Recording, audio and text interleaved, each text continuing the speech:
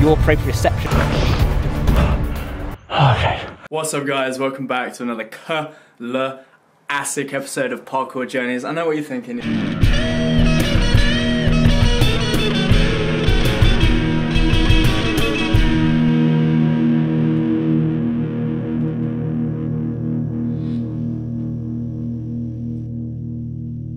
You're thinking, Liam, why should I waste it? You're thinking, my time is very valuable. Why should I waste it watching you? What are we doing today? What are we gonna get? Are we gonna learn anything? Are we gonna enjoy ourselves? What are we gonna get out of watching this video today? Well, I'll tell you. We've got 3 chapters to today's story, and I've been mulling over which ones I wanted to send, what journeys I wanted to send you on first. So I think we're gonna start off with some nice parkour in Brighton, which is the most action-packed portion of this video. And then we're gonna go meet the BIONEER, who is an amazing YouTuber with some very good insights on fitness development, and he's gonna share some of that with us. I taught him some parkour, and that was like a really good time. And then I'm gonna take you on a little trip. I took my lovely lady Emily to the Lake District. That was a pretty passive trip until I tried to climb this sheer mountain when it was completely raining and I nearly died. So that was a really enjoyable experience, and I'm excited to share that with you as well. So I've just finished editing the bit that is the Lake District bit, and I just wanted to make sure that you go and watch that. Even if you feel like you're gonna skip the rest of this video, just make sure you go and watch that. There's some really there's just a really good moment at the end, and I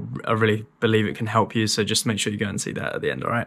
So we've got quite the action-packed episode. Stay tuned, sit back, enjoy, grab yourself a cup of tea, a little bit of whatever you want, and yeah, just prepare to be fully entertained and immersed. You know by now this is what you get with Parkour Journeys. I mean, come on, it's the best thing you watch, and you know it, admit it in the comments below. Alright, let's crack on, Brighton, we're on our way to Brighton. Is that what's happening? Is that what's happening? Get some coffee and ginger, and then fucking buzz off, mate. Buzz Lightyear. Buzz Lightyear to infinity and beyond. We found this new place called Leon. Well, I didn't find it. My man Ben showed me. It's like this like healthy food takeaway. And they do ginger shots, organic coffee, and like you can get like a lentil curry for like £5. And it's beautiful. And we found out that there's one in Brighton, so that's the first place we're heading. But we got in Brighton today, as you may have worked out. Should be meeting up with my man Connor again, which you probably saw from last week, and maybe some other exclusively, you know, cool, like the cooler free runners, you know, like the ones that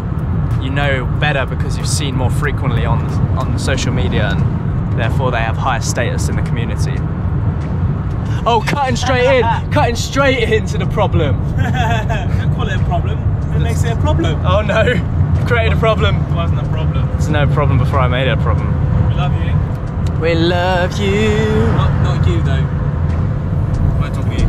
No, all the others. Finally made it to Brighton, and like Connor's asked us to meet him in this like out of the way spot that we finally just found. Taking a quick piss. And now we may proceed with the proceedings.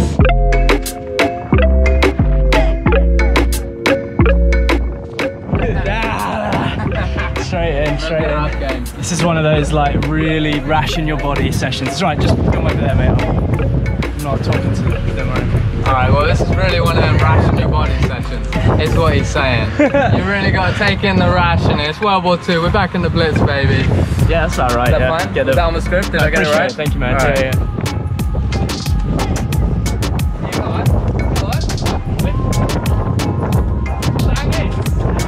It's actually real hard to get the 180 out. Hey, what is it? Got here, thing. This is little button. And once this button is done, we are done. Right.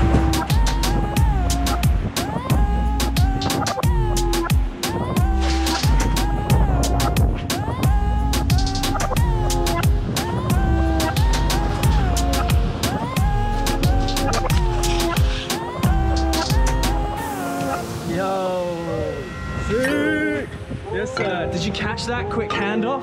Did you catch that? That's fucking Parkour Journeys, man.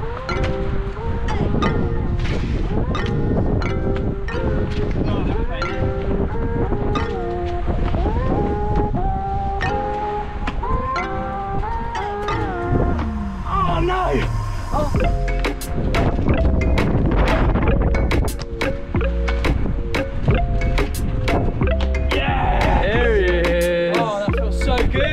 That was the one, man. That was like, I got perfect foot positioning on the 180. No grimy, slick swiggle that I was getting before. Yeah, it's just sometimes it's luck of the foot placement draw with the 180, so I'll take half credit for being half decent.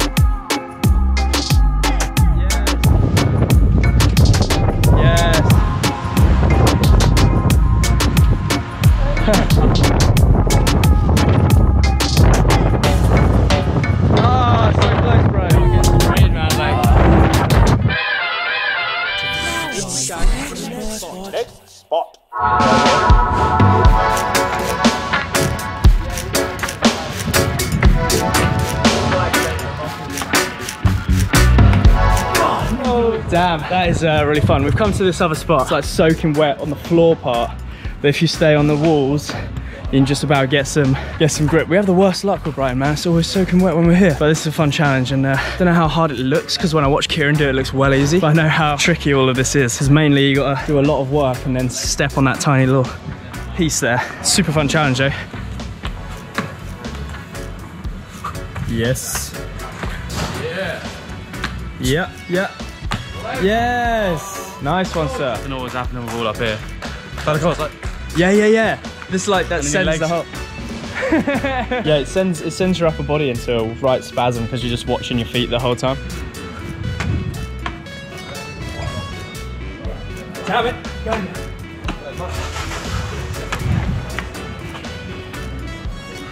I'm basically just trying to get my foot placement on this bar like really nice, but it's throwing all of my weight backwards.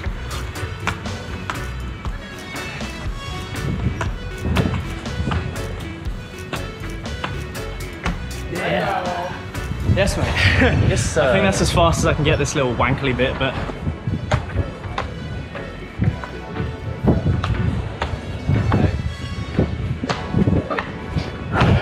There you go, mate. I didn't actually want to do another one of those. I had to really settle my nerves. It's quite twinkle toey, you know what I mean? So it's like really accurate foot placement, and then a lot of it. So you're kind of like on every jump.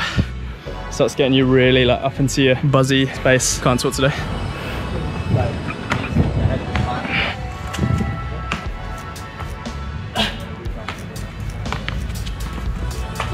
Wasn't that the exact same spot you did that? Yeah, but I didn't do the first bit. I know. This guy. Okay. Back around again. Whoa, how did you do that? Comment below, how did he do that? How did you do that? How did he do that? How did you do that? And how did I do this? Sorry, hang on. This. Okay, cool. We went to this middle spot and we got we had a lovely game of stick, and we never seem to film our game of sticks here, but I just don't believe you're going to find them interesting, but they are quite fun when we do them. So comment below if you want to see the games of stick. Either way, we're at another spot now, totally cooked, but it doesn't matter because Kieran's on a roll. Cool.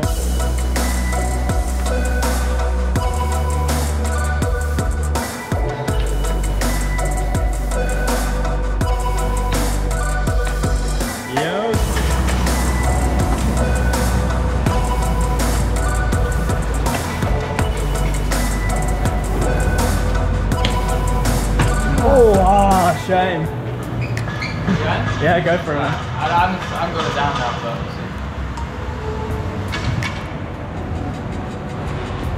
did you guys? Yes, mate. That's pretty much a one bang, huh? Almost. Yeah, sweet.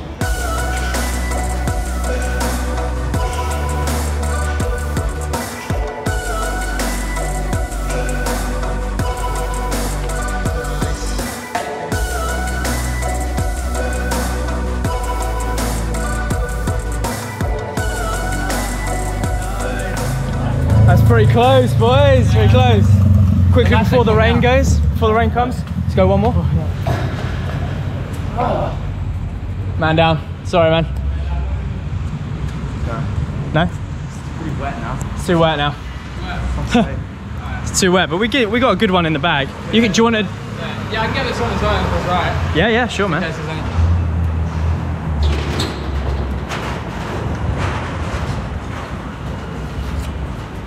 Nice, that's cool. Wasn't that a lovely segment? I hope you had a good time in Brighton with us. If you are still here, guys, I would really appreciate it if you did subscribe. If you want to see more of this kind of content, if you enjoy these videos, then please do consider subscribing. Make sure you leave us a like if you have liked this video, and comment down below, let us know what you're thinking, you know, because I do appreciate your thoughts, and I'd love to hear all about what's tumbling around in your head, you know what I mean? And I will reply as well. Unlike those nasty big YouTubers who never reply to you, I care about you very much. On to the next segment, let's go meet the BIONEER. What's up, guys? Welcome back to another not so classic episode of Parkour Journeys. I've got a knot in my back and someone smashed my wing mirror. Let's have a positive episode. We're here with the BIONEER, the man himself. Look at those massive biceps. We're making a bit more of a professional video for his channel, but I'm gonna Yeah, yeah. We're gonna take you through some chill stuff today. We'll do some parkour in the forest environment and take you through what I might teach you if you were just beginning. See how that goes. Yeah, you excited? Yeah, super excited. Yeah, I'm worried a little bit about injuring myself, but really like looking forward to checking this stuff out. Actually, big fan of parkour and free running. Just was never very good at it. So this is my opportunity to maybe get a little tiny bit good at it, and I can practice this stuff on my own hopefully. Yeah, but yeah, the functional benefits of parkour are massive, I think, for everyone. So that's massive crossover there. Cool. Yeah, and I'd be interested to hear what you have to say about like where we could improve in terms of parkour, like our functional training to help us get better at the moves. So like what you might see from what you try and do here today. Yeah, outside of coming in and telling you, do it like this. Yeah. Well, I have some ideas that I can share. Like, yeah, bearing in mind as well, we've just met and we are now trying to shoot 2 videos in one go in about a couple of hours time. Yeah. So like, if there's that's how I roll. Yeah, right. Professional, like you say. First things first is always make sure that you've got your squat nice and warmed up. So we're just trying to get all the way down, trying to keep the back straight, toes facing forwards if you can, heels on the floor. And you want to be able to get to this position, because whenever you're doing a landing, it's always like the more flexible you are here, the less likely you're going to have undue pressure to a knee or an ankle or something like that, right? So it's crazy how many people just can't get into this position as well, especially in barefoot shoes. Yeah, for sure. The heel makes a massive difference to your squat mobility, and you don't realise. You take them off and oh man. Yeah. There's some missing there. Yeah, for sure, man. I go heel down and then I roll over and then come back. That's cool. Balance failed me. Yeah. So like, because that's a cool little addition. Yeah, because it's like a bit different for your hip and then a bit more on your ankle as well. And basically just trying to move through all kinds of range of motion here. Because I found with my warm up now this, it's literally just putting your body into the different positions that it might end up in. Like no static stretching. I don't do any of that anymore. I mean, this is fairly static. Yeah. Dynamic in that we're moving. Yeah. But we're still holding these positions for a few minutes and definitely feeling the stretch. And I actually think that static stretching has been a little bit demonized. Oh really? Well, static stretching before a workout, the studies say don't do it anymore because you'll it apparently increases your likelihood of injury. But I was talking to JC Santana, and he says, most athletes, like an MMA fight, will do some static stretches. Really? Yeah, before they, maybe like in the changing room. And he says it's enough time before the actual fight. So, okay. Like throughout the day and stuff. But like, if I'm going to try and do a handspring, I will do like a back bridge or something. Yeah. And it makes a world of difference. So to say to someone, never do that. No, I completely agree. I would actually say that for me, what I'll do is all my static stretches in the morning. So like I'll wake up and then align myself with the static stretches, and then like I can do more of a functional warm up just beforehand, like immediately beforehand, so and that could be the difference. Yeah. Because I find with me, like if I for example just static stretch my quad out, then like I get so much more pressure to my knee because it's not there ready to, if that makes sense. Like absorb the impact. Yeah, exactly. There's a nuance to it, and like the right stretches could be beneficial. Yeah. And that like maybe some of your viewers might be interested in is the relationship between what we're talking about, the proprioception and the working memory. I don't know if you've heard about this, but like your working memory is like your ability, often described as your ability to store numbers. So if you're trying to remember a phone number, then your ability to store those numbers is working memory until you go and write it down. Sure. But it's like also RAM. Exactly like RAM. But it's also like multi-sensory. So your proprioception requires you to be aware of so many different things at the same time. So you can train your working memory at that capacity to be aware of different body parts at once. So it's actually a form of brain training. Right. So when someone says to you, like, you punch like this, twist your hip, like, stay loose, turn your arm, and you're like, oh, I forgot that bit. That's literally like the same thing that prevents you from doing maths. It's the same mental capacity. So this is actually fantastic brain training as well, because many people consider like juggling to be fantastic for brain training because it's the exact same thing. You're aware of all those balls at once. It's juggling information, even though it's not information as in numbers, what we typically associate with information. It's, this multi-sensory information. So yeah, that's one of my... non-linear. Yeah, exactly. So this won't only prevent your body from degrading over time, this kind of training will prevent your mind also from degrading over time if you want to stay limber and sharp. Yeah, sure. And learning new things. It's nice. Fantastic. Yeah. Cool. Yeah. Sweet. Yeah. Like people will obviously think of parkour as like a set, like gymnastics, you've got like set moves that you have to do to perform. With parkour, like anyone who really practices it, it's more about finding like just fun little challenges like this. Like nothing about this has a name, like there's no name to this. There's no parkour specific move. It's just like, oh, we found some fun tree in the forest and now we're gonna try and do this thing with it. And it's like, in just enjoyment. Parkour to me means like enjoying myself through any kind of movement. Yeah. And that's what it means. Like that's what you want to go for.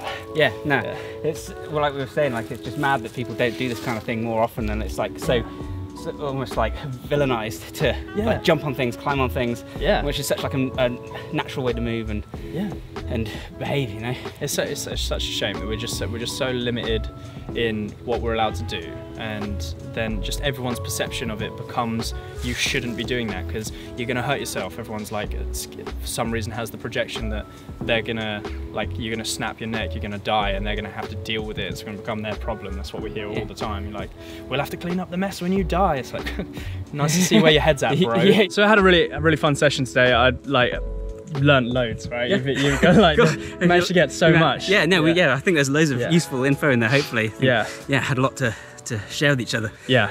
What do you think about like learning parkour for someone who's just like not on it? Like 100%. That's one of the big things I wanted to say in the video we're making as well. Is just that like this is like you're learning proprioception to move your body. It's mobility, it's explosiveness and balance. And these are all things that anyone can be training. Like people think I need to get fit, so I better do lift heavy weights and run long distances. But those are like just 2 things your body can do. And parkour covers a wide like gamut of stuff you can do, and it's so much fun and so rewarding. And like just now, like the thrill of learning a new move is like unparalleled. When you do that, it becomes intrinsically motivating. So yeah, 100% recommend it. And like we've been saying, it doesn't have to be necessarily like doing crazy flips and stuff. Like you don't have to be good at it. You can do the easiest thing and still benefit from it. Look at that smile on his face, man. You can't get that anywhere else. That's what it's for. Yeah, exactly. Yeah, man. I've got a parkour high. Straight up. This is the BIONEER. Definitely well worth checking out his channel. Got some amazing tips on keeping your body in shape. What would you say you're like what would you say your main channel? What's it?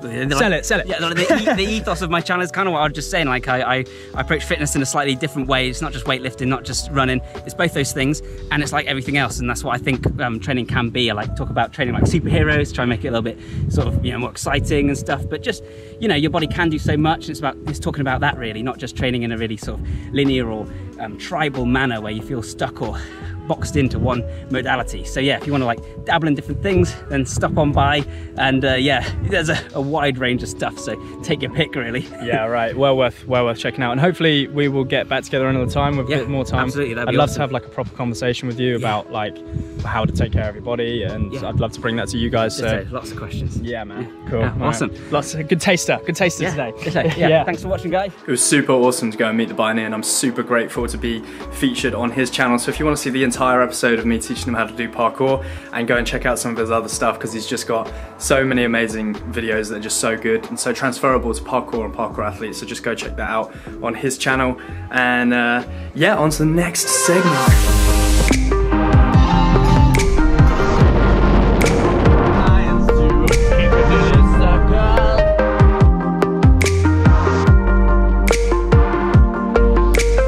Cooking up some lovely food for dinner, a couple beers, and we should be waking up to a pretty lovely view, so.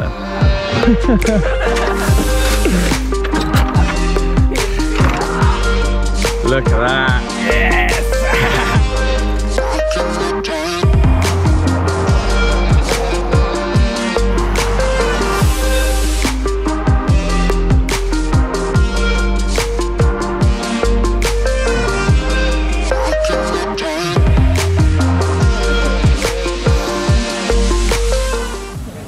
I know, look at this fucking place.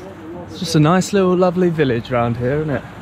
So good. We've just been super naughty and parked in a hotel car park without paying for anything in the hotel.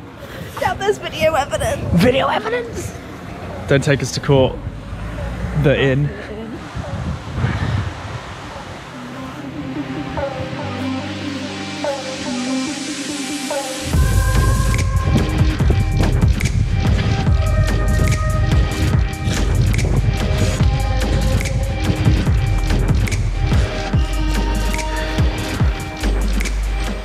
England is so beautiful, man. Everyone's trying to get away from England. What are you playing at, man? It's so good here. You crazy fucks. If you just put the name of like Sweden here, everyone would be like, oh, I'm going to Sweden this summer. Yeah, right. And I'm going to, yeah. because like, I feel like people just want a different place to say, not to say that they've been to a different place, but to feel like they're in a different place. Yeah, yeah. But coming here in the van, like, I feel like I'm in a whole different world here.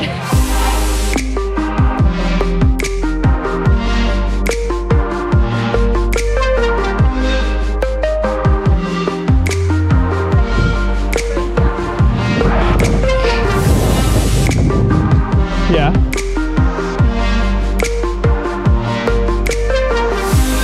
Back in the day.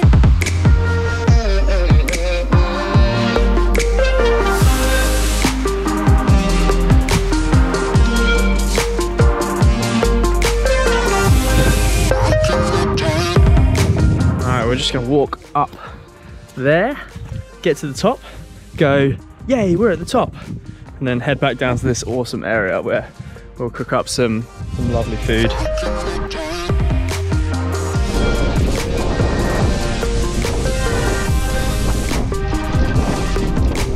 Emily's been struggling with a bad knee recently herself. She's recently managed to sort of overcome a lot of the pain, which is so awesome, which means we can actually do walks like this together, which is absolutely awesome, isn't it, man? And she's just like jumping across all the rocks and finding some new ways of moving, which is so sick.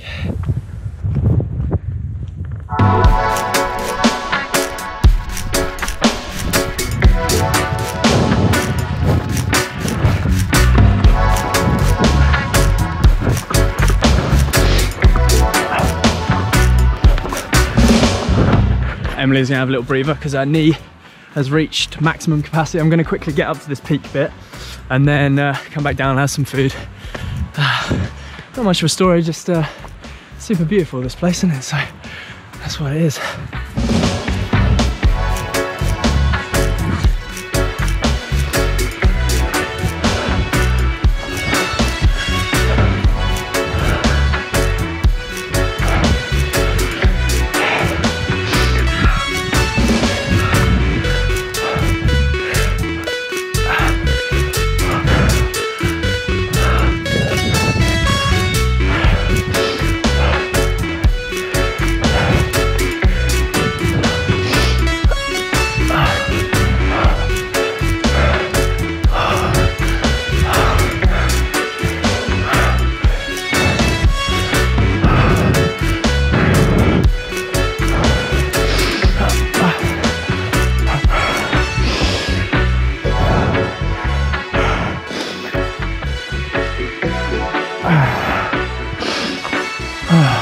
These rocks are a lot more slimy than they looked from the bottom.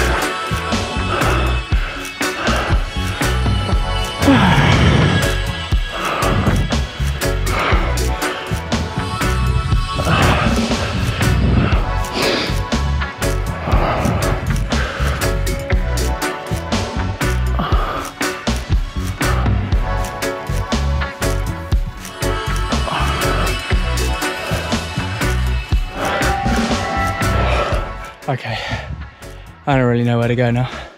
That's too steep. Ah, fuck. What am I like, huh? I mean, I'd like to just find the right route and... I don't know, man. Uncharted territory. Poor Emily waiting for me down there, bless her.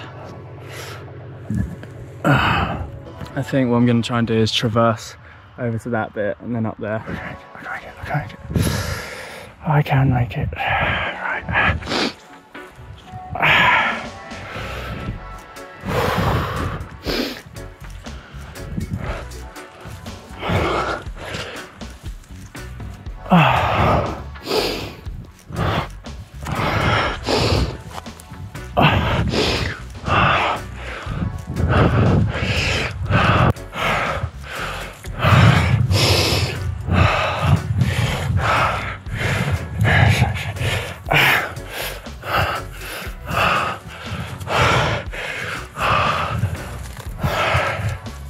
Come on.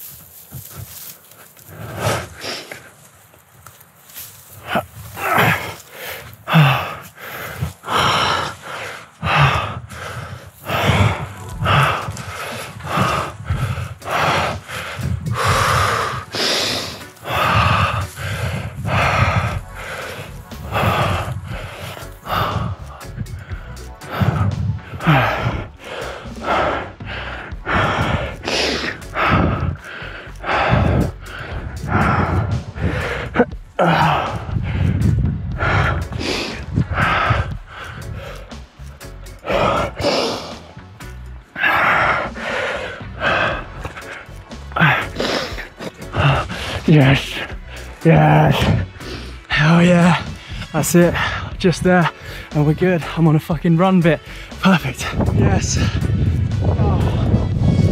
Fucking yes, yeah,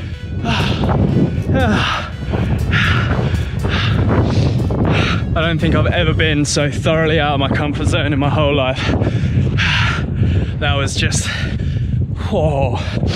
It was because it's all slippy. At any minute it felt like I could slip and slide down, and all the rocks that looked like an incline like this were like this, and oh my god, like one wrong move. But that's it, man. Like I just, it came to the point where like things would start entering my head, and they'd be like, can you find a way back down? Your possible point of no return, like can you go any further? Oh shit, that bit's so steep, you're never gonna get down off that. And then like, okay, I have to calm myself down. So I breathed, got rid of as much of my adrenaline as I could, you know, from all the parkour training, I know how to do that. And yeah, like, and then I was like, okay, suss out a way up. Like there is a way up, you can get up, no matter what, you can get up. Just don't, your mind plays so many tricks on you when you're just like, your mind, it will so quickly say, you're not confident enough for this, you're not good enough for this, you're not prepared enough for this, you're not skilled enough for this, you're not, you can't. But if you just listen to that one voice that says, yes you can, everything's doable, everything someone can do, you can do as well. And then before you know it, man, you can do it, and you just do it. I get so upset when I hear like people, they're like very controlled by that voice that says I can't, you know. And as cheesy as this might be, I'm just on a real high because I've just totally beaten the fuck out of that voice. So I just wanted to share that with you guys and let you sort of see an example of that, you know, where you just where you don't let the false sense of things, the false sense of I can't, whoa, you know, get to you. You just don't let it get to you. And you can, every single one of you can do every single thing. It's like we're not cut from different cloth, we're not different people. I mean, obviously we've got differences, but that can really quickly transform into he's someone who can do this and I'm someone who can't. And half the time, well, all the time, that is not the case. You always listen to that voice. The more you listen to that voice, the stronger it gets, the more you trust it. And the more you trust it, the more you can follow it, the more amazing things you get to do, the more amazing things you get to experience. That's got to be one of the top experiences of my entire life, that one. I did not know if I'd be getting out of it. I really did, like I didn't know if I was coming out of that one alive. But now I'm here, on the other side, and that's that. Hell yeah.